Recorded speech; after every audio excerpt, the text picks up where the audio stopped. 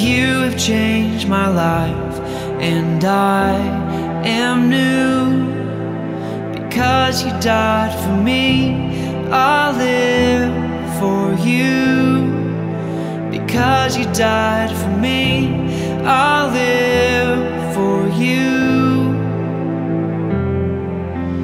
All I want is you, 'cause you have changed my life, and I am new. Because you died for me, I'll live for you.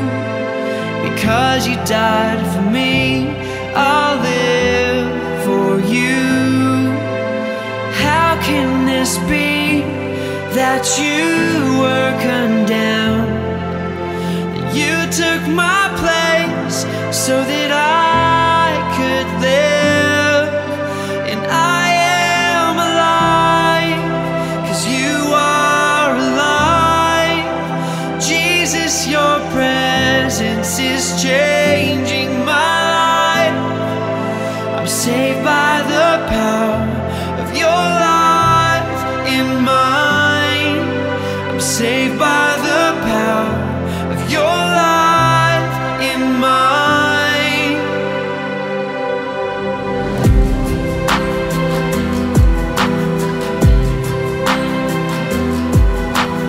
Lifted by your hand, you took away the weight of all my sin.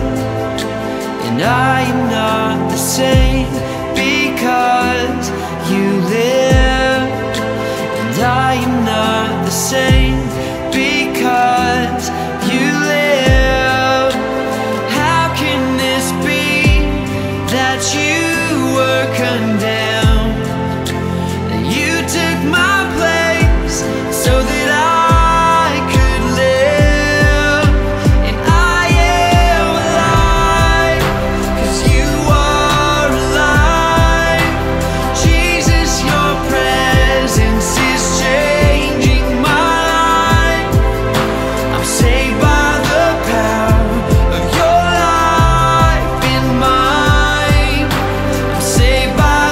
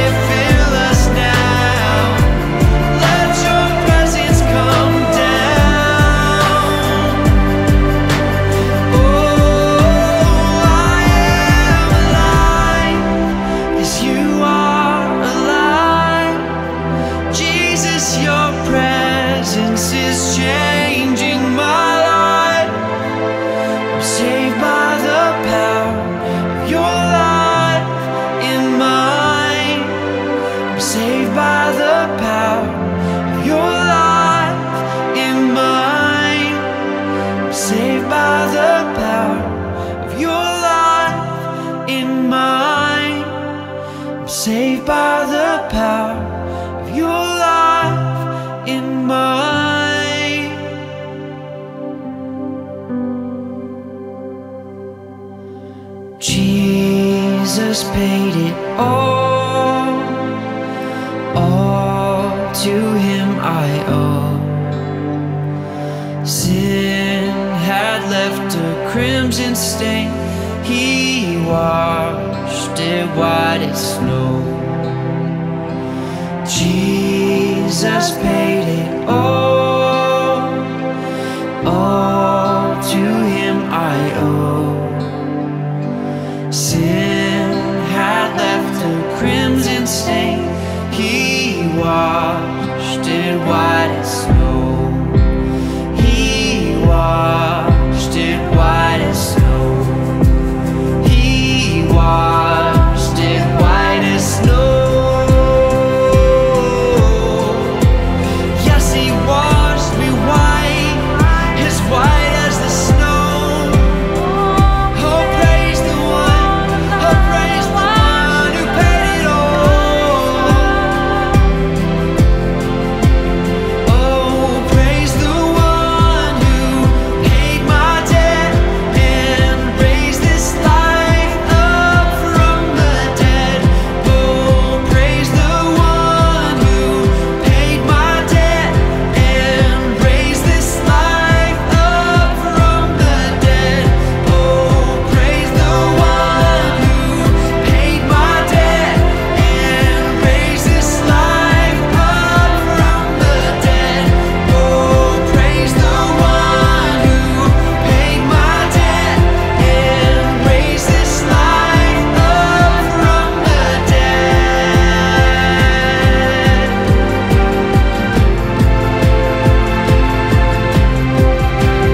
Jesus Christ, our King enthroned, all the praise is yours forevermore.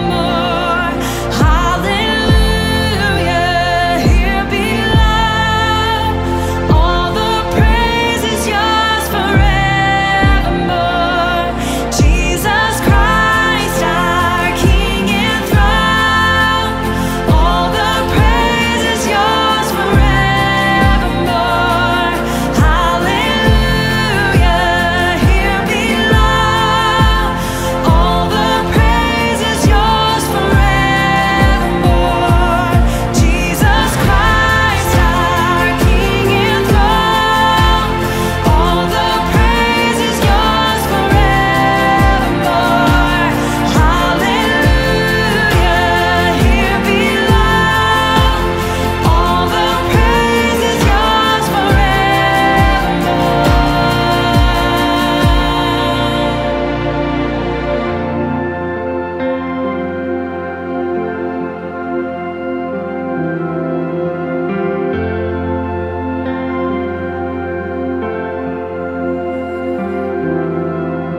Oh, here comes the King. He comes on the clouds of majesty. His royal distinction, blinding in brilliance. Who can stand and not bow in his presence? Oh, all the earth kneel down and tremble. The King of heaven has entered the temple. Give him the praise, all of the honor, blessing and glory, power forever. Here he comes, oh, here comes the King. He comes on the clouds of majesty.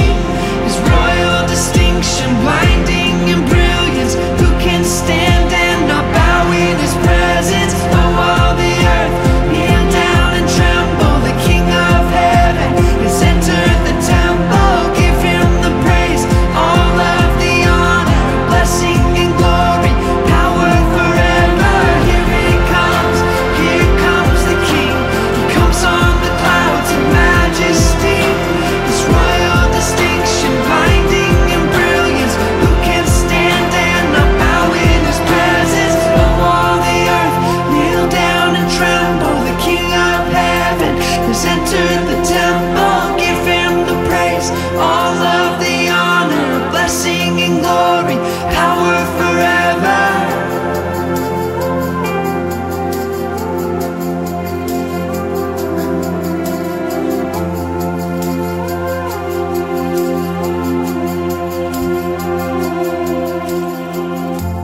Almighty God, you truly are the King of glory. Lord, we recognize your lordship. God, we recognize your majesty. Lord, we honor you and we honor your presence. When the King of Kings enters the room, what can we do but bow and kneel before you? Lord, giving you our lives, giving you our worship. God, humbling ourselves, Lord, even in your presence as we recognize, Lord, that you are here in our midst. Lord, we open our hearts to you today. Lord, we open our lives to you today. God, we come and we draw near by faith, just like Hebrews says, to come boldly into your presence by the blood of Jesus, because of what you've done for us, cleansing us, saving us, forgiving us. Lord, it's the only appropriate response is to worship you, Lord, in light of what you've done for us, in light of your great mercy. God, so we do sing hallelujah. We do sing here comes the King. We do sing blessing and glory and honor and power. Lord, to you alone. Lord, to you alone who all the praise and all the glory belongs. Oh God, we honor you, Lord. God, we thank you for this time in your presence. Thank you, Lord, that we're transformed when we behold you, God, when we look upon you. 2 Corinthians says, those who behold him are transformed from glory to glory. Lord, thank you for the work that you're doing in our lives. Lord, thank you for your faithfulness to us. Thank you for your goodness. God, we honor you, we love you, and we thank you today. In the mighty name of Jesus, amen.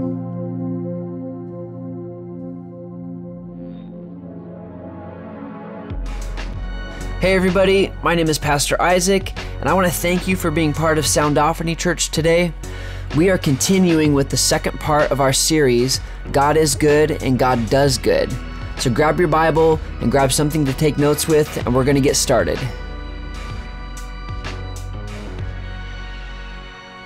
Welcome, Soundophany Church. I am so excited to be with you again to share with you the second part of our message on God is good and does only what is good.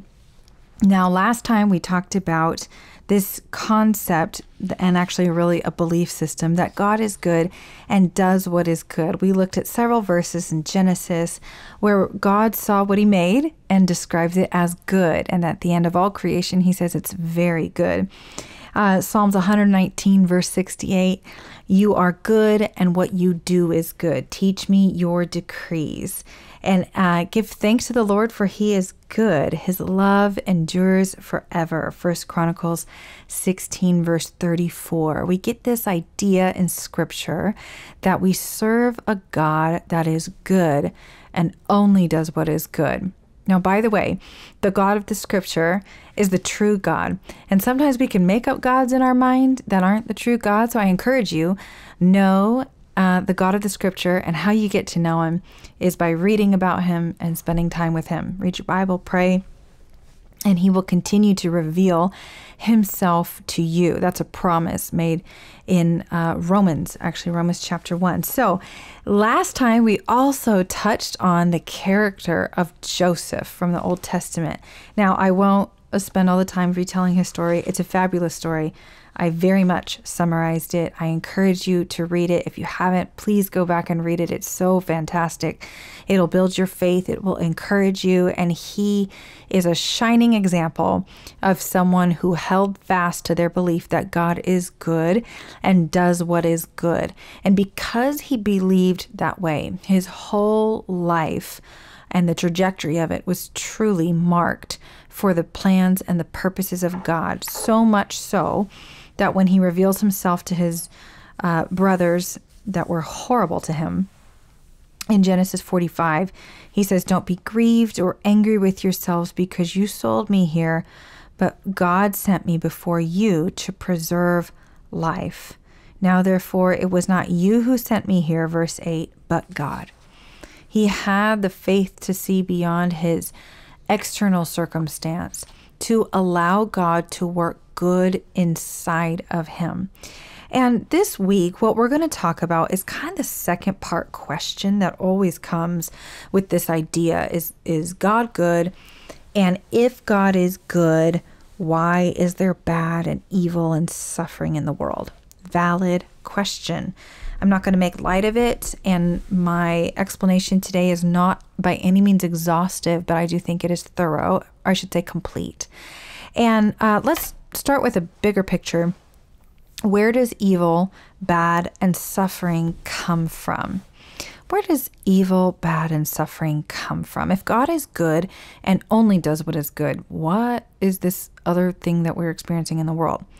And the first part to that answer is sin, the result of sin. Evil, bad, and suffering comes because there is sin in the world. Everything is broken. If you go back to Genesis, and we read several scriptures in the beginning where it describes the creation account, how God created the earth, created the world as we know it, and it's all good. Everything in creation is good.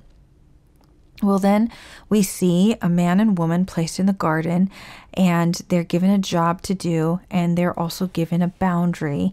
And he says, you may eat of any tree of the garden except the tree of the knowledge of good and evil. So you can eat of the tree of life all day, every day. I actually encourage you to, but just don't eat of the tree of the knowledge of good and evil. Do you think God didn't want his kids to know the difference between good and evil? Of course not. He wanted to be the one to teach them and define good and evil for them. God wants you to know the difference between good and evil, but not through experience, through knowledge and wisdom, rather than you doing evil and experiencing the pain from it. So anyways, that's a whole nother sermon for another day. But man and woman together decide, we're going to do things our own way. And they rebel against God, take the fruit, disobey. And guess what? They broke everything good. Their eyes were opened. They were naked and ashamed. All of a sudden they had shame. They had fear. They had the result of sin in the world. Because of that, sin breaks everything. It ruins absolutely everything. And then that puts sin in hearts, the human heart. The Bible describes Adam, the first Adam, as the first Adam, and it says we are all of Adam. What that means is we are all descendants of Adam, obviously Adam and Eve, but we all are born with this sin nature. We naturally sin without anyone teaching us to do it, because that is now a part of our nature. It's not how God originally designed us, but humankind with their free will and selfishness screwed it up. And we're born with this sin nature. We are broken. We're bust broke. We can't help but sin, and sin hurts everyone and everything. We desperately need a Savior. And so that's why there's always talk in the Old Testament of a promise of a Savior to come. And we see that Savior in Jesus Christ at the beginning of the New Testament. Thank God for his incredible mercy for sending us a Savior. But before all that, sin comes into the world and it breaks us, breaks everything, and then sin is in our hearts. The human heart is broken. It's bent on sinning. Because of that, sin comes because of our bad decisions. We're sinful people, so we make bad decisions that create pain and suffering for ourselves and other people. And it's in the world. Sin and suffering, evil has been introduced. In the garden, it was introduced by the serpent, and the serpent enticed them or tempted them, and they took the temptation and took the bait and decided to disobey. Sin then became a part of the human heart, and everyone is born naturally sinful. And so because of that, that creates sin in the world, suffering, pain. If God is good, then why does he allow wickedness and evil to exist? And this is what we kind of just talked about. Humanity chose to separate itself from God through disobedience. You see, God honors and places such a high value on free will. He honors that choice and allows the results of the disobedience, which is wickedness and evil, to exist in order to demonstrate to us the consequences of turning away from him. He's kind of like, look, I'm going to let the bad fruit of selfishness and disobedience play out so that at the end of human history, I can judge it, hang a sign over it that says sin doesn't pay, and lock it away for eternity. There's a fantastic book in the back of your Bible called Revelation. There's a lot in there. I don't recommend jumping in there first if you've never read the Bible. Start with Matthew, Mark, Luke, John. But in there's this beautiful promise, even near the end of the book, that says, and the curse will be no more. The curse referring to the curse of sin. When Adam and Eve sinned in the garden, they broke God's covenant, and sin entered the human heart, and it was a curse upon mankind. The curse someday will be no more, and we have a promise from Jesus himself. But Jesus comes and he gives us a new life and a new heart. We no longer are enslaved to sin. We don't have to sin when Christ is our master. We choose. And when he is our master, we choose righteousness. He's not a harsh slave driver. He's a loving master that wants actually relationship, so much so that he adopts us into his family. And so this time in between, where we're living in the time where evil is still roaming, there's the redeemed people of God who are choosing not to sin and actually overcoming evil with good. And then there's the promise of the future where God redeems his people. He creates a new heavens and a new earth, and the curse is no more. So someday, far in the future, that will be. But for now, sin is a part of our world. Therefore, wickedness and evil is a part of our world. But if God is good, then why does he allow bad things to happen to me? That's like the rubber meets the road, right? That's what everyone wants to know. They're like, yeah, but what about me? Where's God when I hurt? Where's God in my pain? Does God care about my pain? Does he do that to me?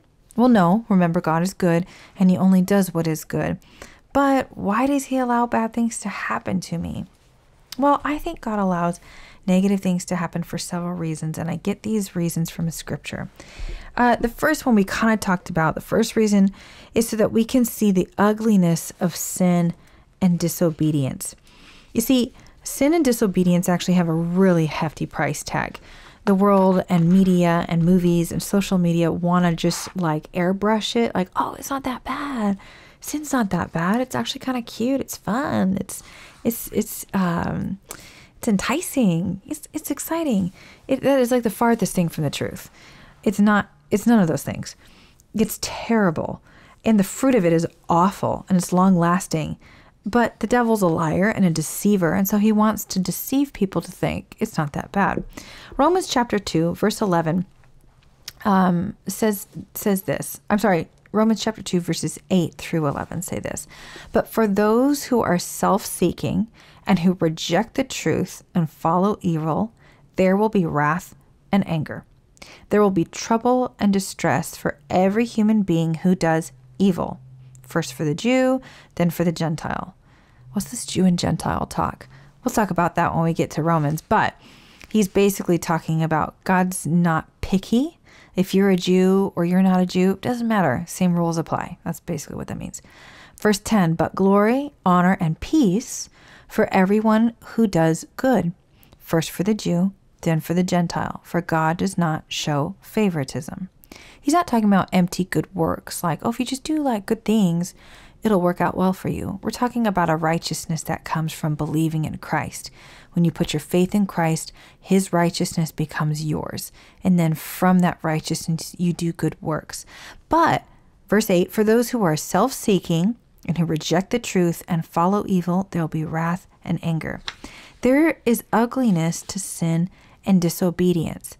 If God were to never let us see the pain and the evil that comes from our selfishness and our disobedience, we'd go right on doing it because we think there's no consequence for it. And that's just not the truth. He's a loving Father, so he allows us to see the consequence of our actions to teach us better. The second reason I think God allows bad things to happen to you and I is that seeing the experience of this ugliness and sin helps motivate us to forsake sin. You see, we wouldn't leave sin if we didn't see how bad it really was. Now, again, I know, I live in the same world you do. that sometimes it looks awesome and it doesn't really, it seems like the bad guys get away with it. That's just not true. And there is a penalty to sin. The wages of sin is death, is what Romans tells us. But the gift of God is eternal life through Jesus Christ, our Lord. Acts 3:19 says, "Repent then and turn to God, so that your sins may be wiped out, that times of refreshing may come from the Lord." God is a God of hope. He's a God of forgiveness. And seeing how bad sin is should cause us to turn and motivate us to forsake sin.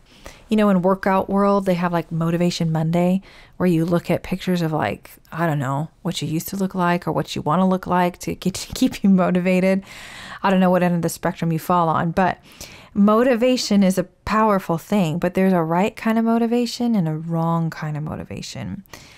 If your motivation is just selfish, like, oh, I don't want to do that again because it didn't feel nice to me, that's actually kind of a shallow motivation. That won't last that long because you will have a higher pain tolerance than you think. But when you see how sin hurts other people, or maybe people you love, or maybe innocent people, man, that can motivate you much, much deeper. And then it goes even deeper when you think about the honor and the glory of God.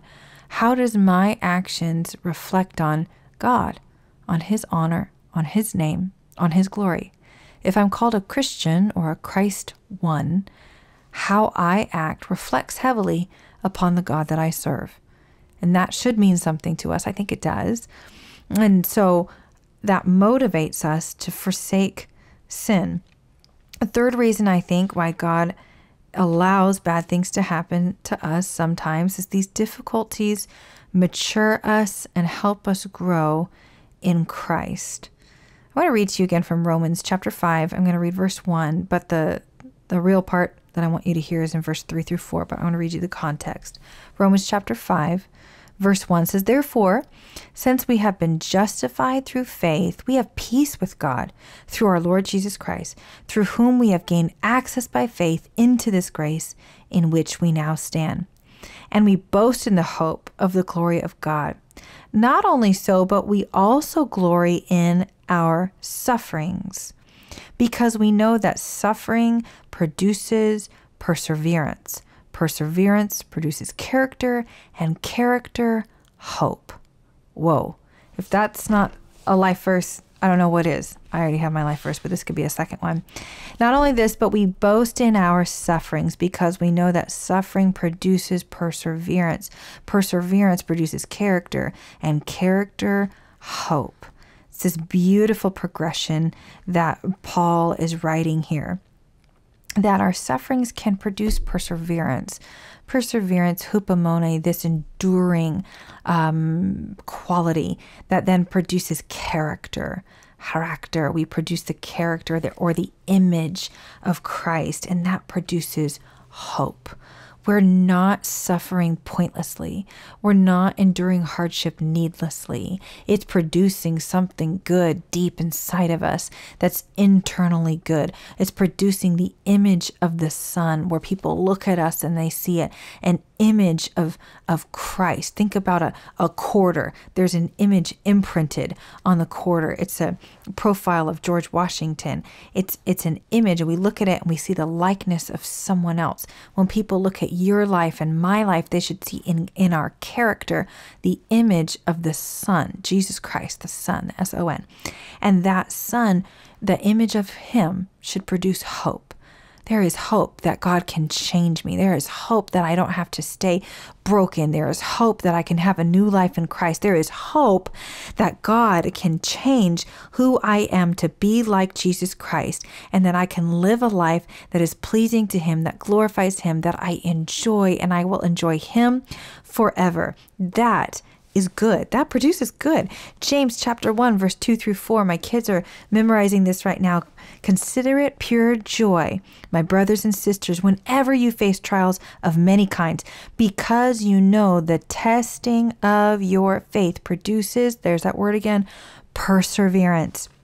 Let perseverance finish its work, so that you may be mature and complete, lacking nothing."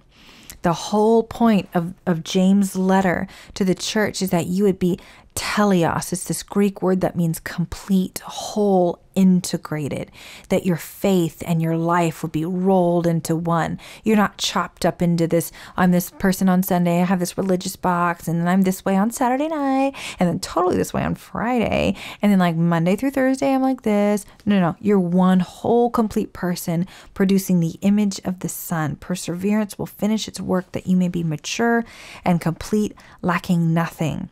Friends, we can look at difficulty and challenge and suffering and embrace it because we know it can produce good deep inside of us. And that good doesn't just stay inside of us. It turns into hope for the world that needs hope. And not hope in like, we're together in this. No, hope that's in Christ Jesus that will redeem the world and will bring good out of all of this. And lastly, I'm preaching now. Lastly, I believe that God allows good in these bad things to happen to you and I because these difficulties demonstrate how dependent we are upon God. Psalm 34, verse 22. Psalm 34, 22. The Lord will rescue his servants. No one who takes refuge in him will be condemned. I love that. We can take hope that these difficulties demonstrate we are dependent upon God. Being dependent upon God is a beautiful, wonderful, mature thing. Independence from God, woof, you're in no man's land. You're like a free-for-all. But when you're completely dependent upon God, you are the safest you could ever possibly be. Only what God allows will come to me. He does allow difficulty to come my way in order to grow me and mature me. I want you to look at Romans 8. If you have your Bibles, take a moment, flip over to Romans 8, because I want you to see this verse in your Bible, and I want you to, if you feel comfortable, underline it, highlight it. I got these gel highlighters. They're my fave. I recommend them to everyone because they don't bleed through the page. Romans 8, and I want you to read, actually let's start in verse 26. In the same way, the Spirit also helps our weaknesses, for we do not know how to pray as we should. But the Spirit himself, the Holy Spirit himself, intercedes for us with groanings too deep for words. And he who searches the hearts knows what the mind of the Spirit is, because he intercedes for the saints according to the will of God. Verse 28. And we know that God causes all things to work together for good to those who love God, to those who are called according to his purpose. I love that. The NIV says, and we know that all things God works for the good of those who love him, who are called according to his purpose. Notice that it says in all things, both in the good, the bad, and the ugly things, God is working for your good. God uses all of them to work good in our life. The good, the bad, the things we don't like, the things that are painful. He uses it all to work internal, eternal good for us. And that, my friends, is truly good. Now remember, this working of good in our lives, no matter what the circumstances, can take place, but it requires our cooperation. It's always God's intention that good come from every circumstance. Not that good is every circumstance. We're not saying every circumstance is good. I'm not saying that. But I am saying it's always God's intention that good comes from every circumstance. But it requires our cooperation. Okay, Katrina, how do I cooperate? I want this. I want to. I see that it can be good for me, kind of like working out at the gym. I got to have resistance if I really want to grow my muscles. I really have to, have some sort of something pushing back against it. So I get that, but how do I do that? How do I cooperate with him? Oh, I'm so glad you asked. The way we cooperate with him is we believe. We believe that he is good and he does good. Therefore, we don't blame him. We don't judge him. We don't sit in a place that says, why would you allow this to happen? As if we know what the outcome is for everything. But in faith, we surrender and believe that everything that comes to us is allowed by God, and his intention is for our good. And I want to add to that, not just our good, but for the good of those around us, from those verses we read in Romans and James, that it produces in us a character and a hope. The hope for not just us, but for other people. So when circumstances come, good, bad, and ugly, they can be for your good. Why? Because we serve a God who is good and does what is good. And he can work that internal, eternal good inside of us as long as we cooperate with him. And we cooperate through belief. We believe he's good and he does good. We trust him because he's good and he does good. And we surrender to him. Lord, whatever you want from me, you can have it. That's kind of the definition of a Lord. He's the boss, is what I tell my kids. He makes the rules. What he says goes. It's not a democracy. He's the Lord of my life. And he's a good Lord. He is good and he does good. Church, I love you. Let me pray for you real quick. Father, we just thank you so much that your word reveals your character to us. Your character is good. Your nature is loving. You are compassionate and gracious, slow to anger, abounding in loyal love, and you're trustworthy. You're true. So, Lord, we put ourselves in the position of trust and dependence upon you today. We surrender our hearts afresh to you, saying, Lord, we cooperate with you and your will. And because you are good and you only do good, Lord, would you work this good inside of me? I surrender these circumstances to you. God, I ask that you move in my life so that the way that I respond would be like Joseph in the Old Testament, where I can live my life in a place fully dependent on a good God working something good from my life. Lord, we thank you for your loving nature. We thank you that we can throw ourselves upon your mercy. We thank you that you hear our prayers. We thank you that your word guides us and that your spirit leads us. So, Lord, we commit ourselves afresh to you today. We ask these things in the name of your Son, Jesus. Amen. And all my life you have been faithful. And all my life you have been so good. With every breath that I am able, I will sing of the goodness of God. And all my life you have been faithful. And all my life you have been so good. With every breath that I am able, I will sing of the goodness of God. Your goodness is running after me. Your goodness is running after me. With my life laid down, I surrender now. I give you everything. Your goodness is running after me. All my life you have been faithful. All my life you have been so good. With every breath that I am able, oh, I will sing of the goodness of God. Oh, I will sing of the goodness of God. Oh, I will sing of the goodness of God.